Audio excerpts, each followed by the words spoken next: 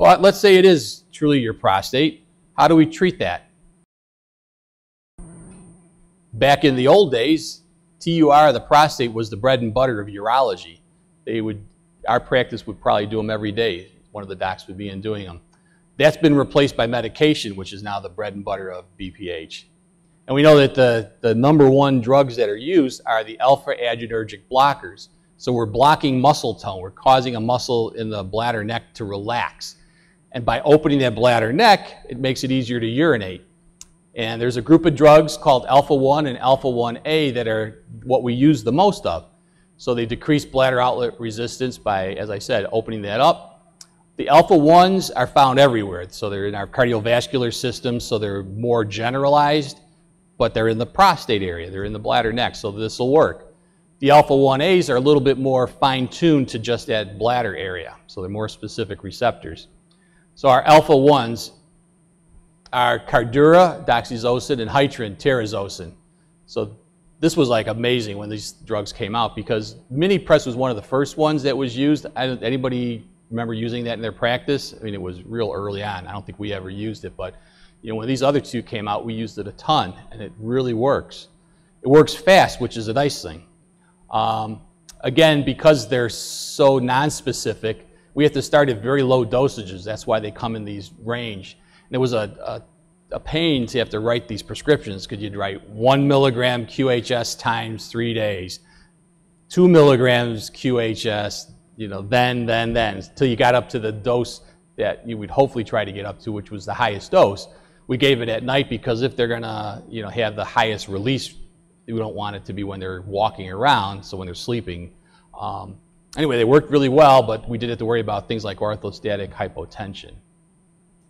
So then the alpha-1A adrenergic blockers came into being, and good old Flomax was the first one out of that group, or tamsulosin.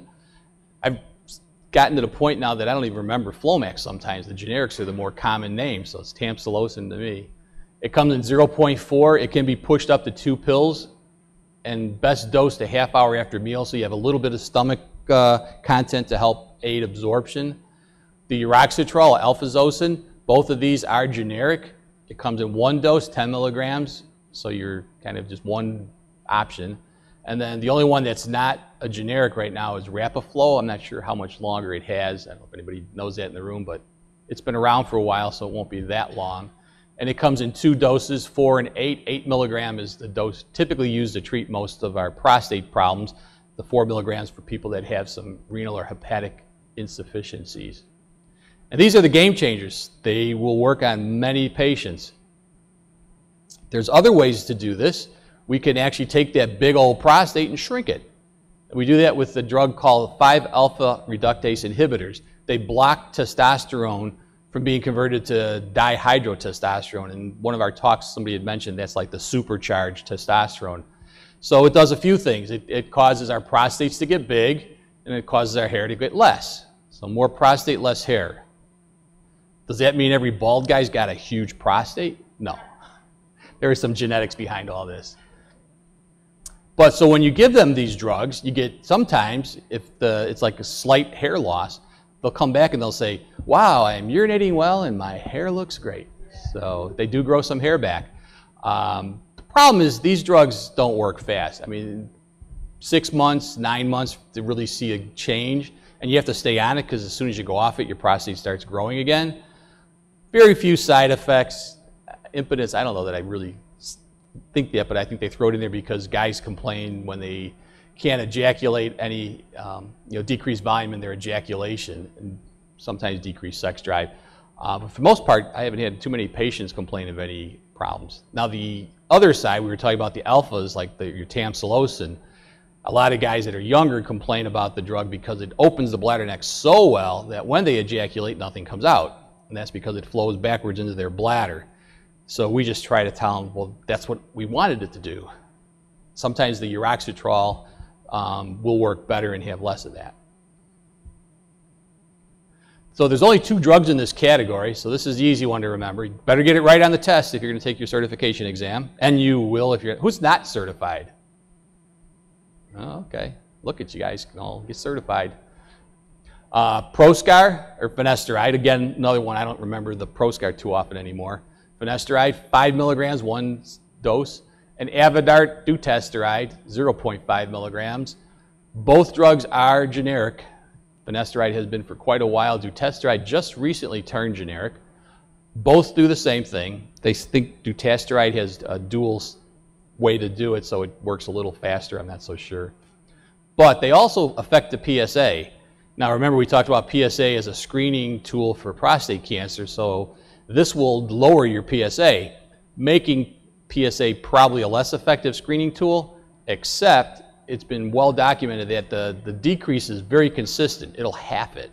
So if your PSA is, 3, you come in, hey, my PSA is 3, it's great, but I've been on finasteride for the past year. Your PSA is 6. We're going to multiply it by 2. So you may actually be somebody that's going to be screened. So just keep that in mind, and it's perfectly safe to use. If one drug is good, 2 must be great, right? That's what a lot of our patients think. And there is good studies that go along that combination therapy using the 5-alpha reductase inhibitors along with the alpha adrenergic blockers work better than the single agent. And there is one drug out there called Jalin that's, takes your peanut butter and your chocolate at once, and you get your Reese's peanut butter cup. Just for completion, patients like to use a lot of these over-the-counter things. So phytotherapies, your plant therapies are used. The sal palmetto is the big one that seems to work. I mean, it's basically a form of finasteride, but what are you getting in when you buy these things? They're not FDA controlled. There's few placebo-controlled studies, no long-term data on side effects. There's other stuff in them. There's filler. We don't know what it can do. So I think patients are wasting their money when they, when the generics are so cheap. Question?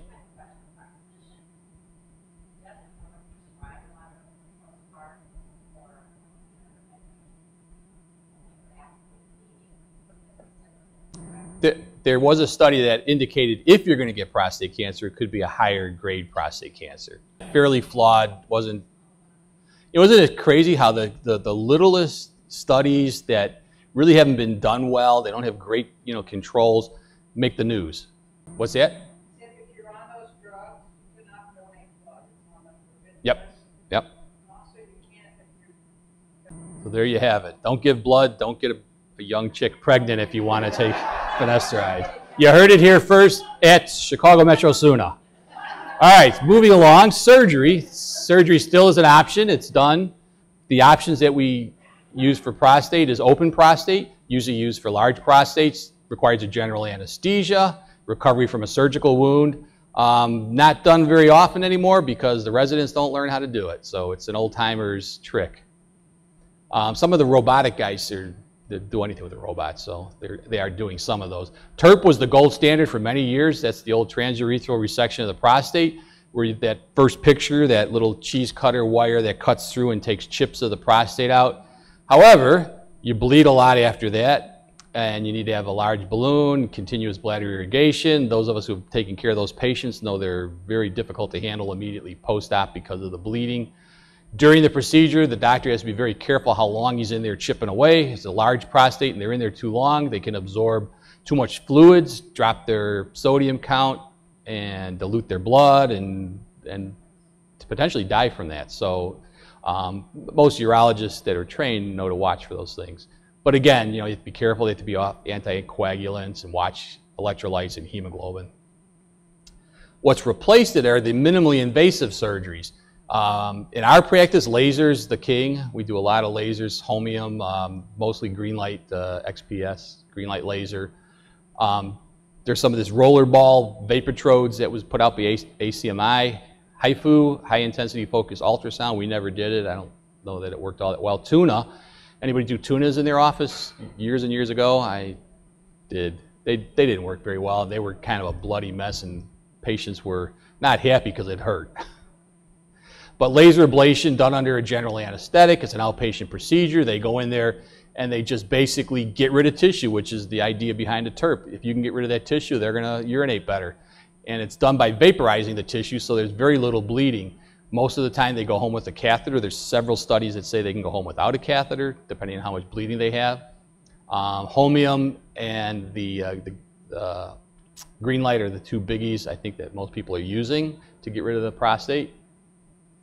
Again, outpatient, they can resume anticoagulants quicker. They have to be off of them for the procedure. There's far less bleeding, no doubt. But there is a drawback, because in the old days, we found a certain number of prostate cancers in those prostate chips that they took out. So there's nothing to send off for diagnosis.